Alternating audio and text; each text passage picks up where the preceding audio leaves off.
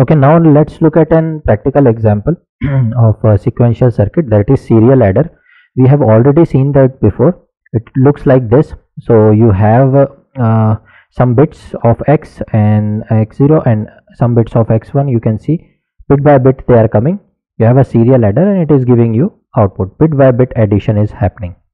Okay, this circuit we have seen before, but now we will be looking at a perspective of sequential circuit.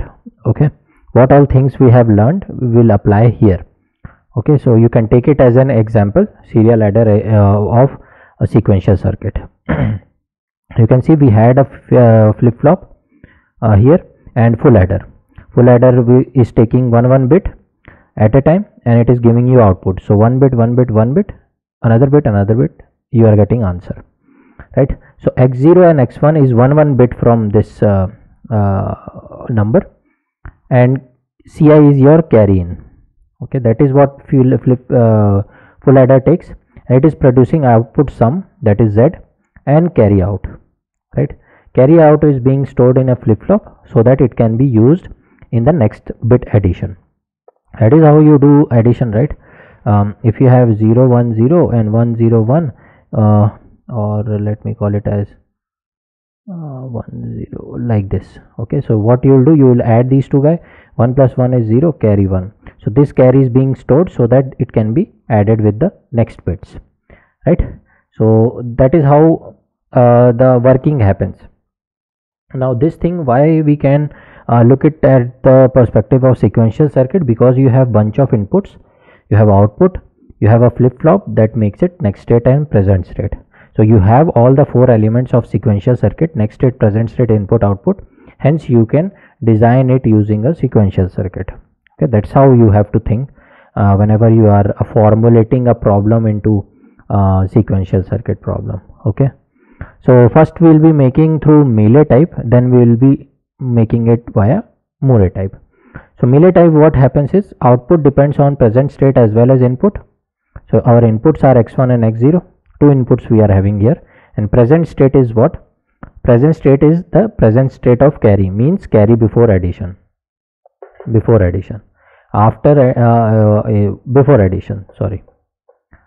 addition, carry will be next state, right? Next state of the carry will be carry after addition, which is here.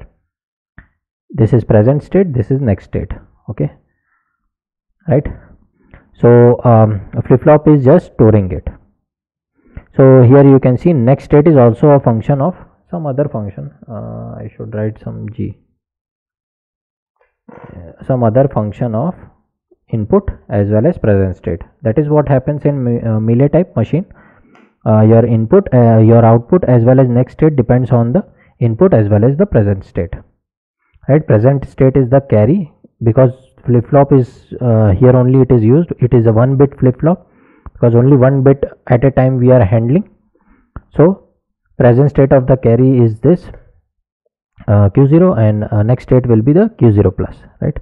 So which will be calculated here, and it is stored here, and then it will be used again, right? So I hope you are getting the feel, you are getting the touch how it is being related to sequential circuit. Now I'm gonna make a state diagram and a state table, and you will see how it is being converted into sequential problem. Okay, so now here what I've done is I've made a state diagram of what we have seen before, serial adder, Mealy type it is, you can see, and this is the state table. So I'll be explaining this. So how did I made? So 0 and 1 are the two states only possible, because there is only one flip-flop. The two states could be, the carry could be 0 or carry could be 1, right? So that's why only two states are there. Now how is this being made? I'll tell you. See, for all these conditions, when the input, say inputs are 2, right? Here you can see x0 and x1. So when the input is 0 0, you can see 0 0, and your carry is 0 before addition, then overall the output will be 0 and your carry is 0 only, right? So that's why this line goes here only. Similarly, if you have total 4 combinations, 0 0 0 1 1 0 1 1, so 0 1 when you will have 0 1 x0 x1, and carry is before addition is 0, Then if you will add, you will get output 1. Output 1 you are getting, but carry is still 0. So that's why this line goes again back here. Now if you have 1 0 1 0, carry is 0, right? Again the output is 1, here you can see, but the carry is 0 only. And final case, if you will see 1 1 x0 x1 and carry is 0, you can see the addition. 1 plus 1 is 0, carry 1, right? This 1 plus 1 is 0, carry 1, and this 0 plus 0 is 0. That's why overall it is 0, output is 0, but carry is 1. Carry is 1, that's why it changes state from 0 to 1, right? So that is how it is being made. Similarly, you can see here in 1, your carry is 1, right? So when your input is 0 0, let me take 0 1 first. So input is 0 1, your carry is 1 before addition. So if you will do the addition, you will get 0 and carry 1, right? So output is 0, again you are getting carry 1 after addition. Okay, if you will have these two guys, 1 0 and carry is 1, you do the addition, you get 1 0 only. So carry is 1, that's why it is again coming back here, and the output is 0. Okay, let's look at this guy. 1 1 1 1 1 is the input, this one is the carry. So 1 plus 1 is 0, carry 1, 0 plus 1 is 1. So the output is 1 as well as carry is 1 after addition. So carry is 1, that's why it is coming back here, and output is 1, you can see, right? Finally the last case, if you will see 0 0, carry is 1, then you will do the addition, you will get output 1, but the carry will be 0. That's why it is changing state after addition from 1 to 0, because the carry is 0 and output is 1, right? That is how it is being made.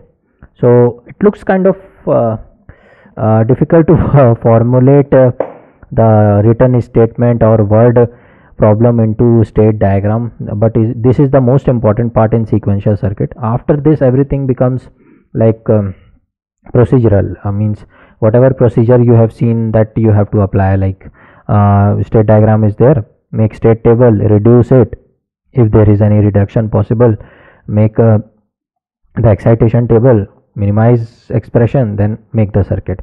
All this time you have to do the same thing, but the most important where your brain have to come into picture is to formulate or to make a state diagram of a given word problem. So we had serial adder, right? And how I converted into this state diagram is the most important thing. Okay, so you learn it by experiencing more and more example, so that your brain will be tuned to it. So let's move on. Here you can see you have 0 and 1, two states I have made, present state, next state, output. Okay, next states you can see the input combinations, because you have two inputs, that's why 0 0 0 1 1 0 1 1 0 0 0 1 1 0 1 1, and you have only two states. So you can fill the table. When the input is 0 0, your next state is again 0, but the output is 0, right? Similarly 0 1, the output is 1, next state is 0. Similarly 1 0, the next state is 0, output 1. And finally when 1 1, it is 1, next state is 1, output is 0. Now in case of 1, you can see 0 0, it is going to 0, right? Output is 1, and in rest cases it is going to 1 only, and outputs are 0 0 1, right? So this will be the state table, and you can see both are different, so there is no possibility of reduction. So this will be your reduced state table as well, right? Now what you have to do is you have to make the excitation table. Assume that you have to use D flip-flop. Okay, that flip-flop is D flip-flop. Now I'll make the excitation table, and then we gonna minimize it and make the logic diagram, same what we were doing before. Okay, now let's see the excitation table. So I have made the excitation table here, and you can see you have Q0 is your present state, next state is Q0 plus, inputs are x1 x0, then excitation is D0, only one flip-flop, and Z is your output. So 0 0 0 to 1 1 1, you can see all possible combinations. When the present state is 0, all input combinations are there, and the present state is 1, all input combinations are there. So let's draw the let's make that complete the table. So q0 plus will be a next state. So when the present state is 0 and input is 0 0, what you are having? 0 0 1, you are having 0 1 0 0 1 1 1, right? Similarly, when the present state is 1, input is 0 0, so it is coming to 0 1 1 1, right? Let's write the output. So 0, input is 0, so just write as it is, 1 1 0, then 1 0 0 1, right? And D0 will be equal to Q0 only, because it is a D flip flop. D is equal to Q plus only, so exactly I'll copy it. So this finishes the excitation table. Now you will be making the expression for D0 and output. So these are the excitations, and we will make the circuit then. Okay, so let's make a minimized expression of these two guys. Okay, now let's look at the minimized expression for D0 and SZ. So 0 0 0 1 0 0 0 1 0 1 1 1 0 1 1 1. You can see when you will have a pairing, you have a pair like this, so that will be Q0 X0, right? This one. Then you have a Q0 X1, and then you have X1 X0. Similarly, if you will pair for Z, you can see 0 1 1 0 0 1 1 0, then again 1 0 0 1 1 0 0 1. You can see this will give you a Q0 XOR Q X1 XOR X0. If you look carefully, this is the sum expression of full adder, and this is carry expression of full adder, if you remember. Okay, so you can design it in a full adder manner. So you can see a full adder, right?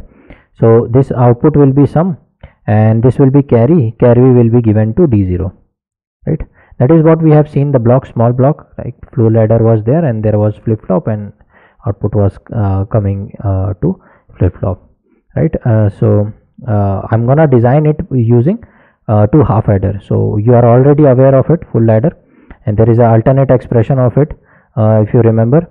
So that way you can design it using full adder using two half adder. So that I will be doing it. Let me make the design and you will be clear with it. Okay, so now let's look at the circuit here. So I have made it in exact similar manner what full adder was made. So there is two half adder, you can see, and an OR gate. Okay, that makes full adder, right? So X0 X1 XOR is here, XOR gate. So and there is another XOR gate with Q0. Q0 is serving as carry input, and these eyes are input only, X0 and X1. So what you are getting, Z, that is your output, X1 XOR X0 XOR Q0, that is your sum. Then you can see these AND gates. This is X0 X1, and this will be X1 XOR X0 and with Q0, and or with or these two guys, you will be getting D0. This is your carry. Carry is being given to your D flip flop, that is making next state present state, and then it is fed to here, that Q0, right? So you can see D0 was what, X1 X0 plus X0 X Q0 plus Q0 X1. This is same as X1 XOR X0 Q0 plus X0 X1. This expression we have calculated in full adder, if you remember, when we were doing full adder using half adder. So there this is exactly similar to that. So this part is your full adder, black part. This is your flip flop, and there is a feedback connection, you can see. So you can see inputs, outputs, next state, present state. So it's a sequential circuit. Okay, also you can see that your output depends on input as well as present state, right? Your output and your next state also depends on input and the present state. Present state is this guy. So next state also depends on, because D0 depending upon this, right? You can see from here Q0 is coming, X1 X0 is coming. So both of them, your next state as well as your output, both of them are dependent on present state Q0 as well as the inputs, that is X0 and X1. So this is a Mealy type of implementation, you can see. Okay, let's see the Murray type. So I hope you are getting the practical application, means how we formulated a serial added and into a state diagram, and from state diagram onwards we calculated the sequential circuit. We designed the sequential circuit of it. Let's see a Moore version of this serial adder. We have seen the Mealy version. Moore version also is possible. So it's dependent on you how you want to design it, either Moore type or Mealy type. Okay, so let's see that.